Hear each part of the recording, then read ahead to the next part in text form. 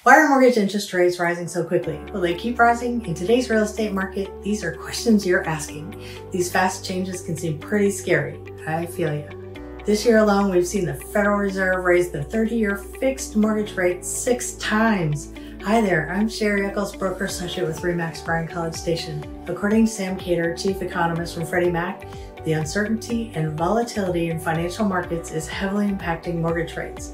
The 30-year fixed rate mortgage has more than doubled over the last year. You're wondering what's driving up mortgage rates so quickly?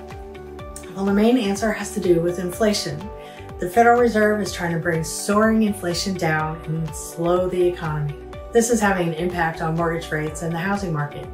Until we see inflation come down, we may continue to see mortgage rates rise in the new year.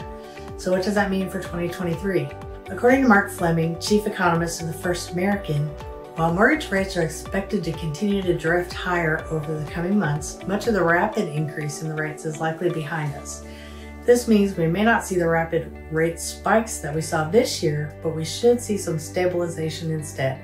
I know times are scary and uncertain, but if you need to right size or relocate, we can get it done together. Call me. I will help you navigate the market and you will have great success. I'm your community market leader, Sherri, a helping hand for a happy home.